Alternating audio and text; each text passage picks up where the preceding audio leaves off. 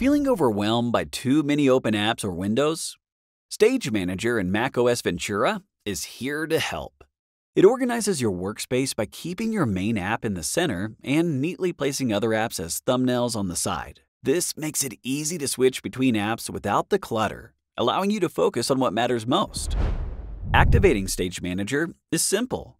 Just open the Control Center and turn it on. To switch between apps, you just need to click on a thumbnail.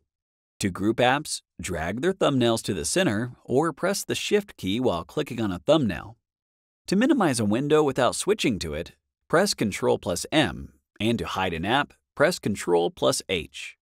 If it's hidden, you can find it again in the dock or press Command+Tab. You can also choose to show or hide recent apps by selecting Show Recent Apps or Hide Recent Apps.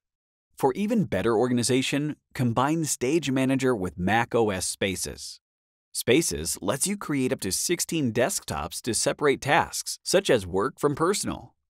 To use them together, open your apps or documents in the first space. Then enable Stage Manager from the Control Center. Swipe up with 3 fingers on your trackpad. Click on the plus sign to add a new space. Select the thumbnail to switch between them easily. Despite its benefits, Stage Manager has a few drawbacks.